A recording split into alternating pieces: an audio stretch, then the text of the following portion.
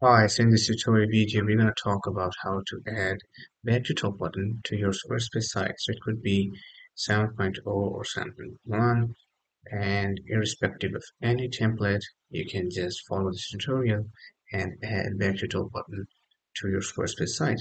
Okay, so let's move on and let's just dive in. And here you can see that I have already created this blog post, which you can find the link in the description, and you can find this code right there, and you can just copy this out, and you're gonna go into settings, and you're gonna find developer tools, code injections, and right here into the footer we're gonna place this code, and we're gonna press save button. Now as you can see that there is a back to top button right there, and let me show you how it works. On clicking on it, it takes you back to the top of the page. Well, so that's how you can add a back to top button to your Squarespace site. Now, follow this tutorial if you want to make changes, or if you want to customize this back to top button. And so for that, let's go and see the code right here. And this part right here is to give you distance from the top bottom. Sorry for that. Distance from the bottom. This right here gives you distance from right. As you can see that here, this is around 20 pixels from the bottom and 20 pixels from the right of the screen. And then here is the size decider.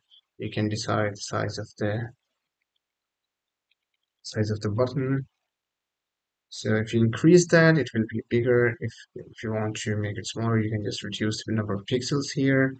And here you can, if you want to add any border, you can add border here. So add border here. And here is the background color, which is inherited at the moment, which is white. So if you maybe want to change into black or any other of your brand color, you can add that color here. Okay, so setup, background